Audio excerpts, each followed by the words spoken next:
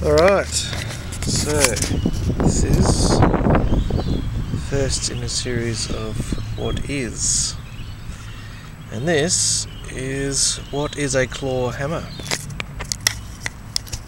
and there it is, a claw hammer. So it's a hammer with a claw at the back. Now it's got the usual this one's got a bit of paint on it, but regardless, it's got the usual front part for hitting in the nail, and then this back part is to pull out the nail or to hook onto things. There's a variety of different uses. This particular one's got a wooden handle, goes into the top with it's quite an old one, so it's well designed and well put together.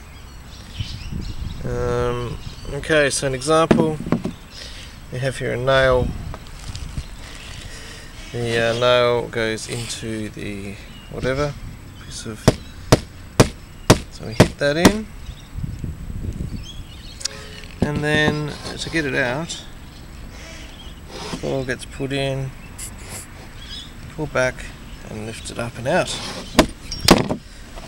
And that can make it go in a little bit harder. Oops, too hard.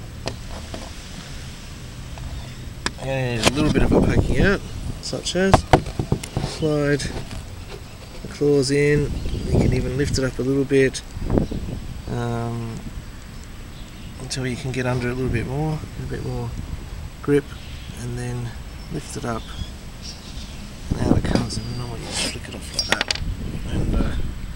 And that's it. So there you go. That is a clawed hammer.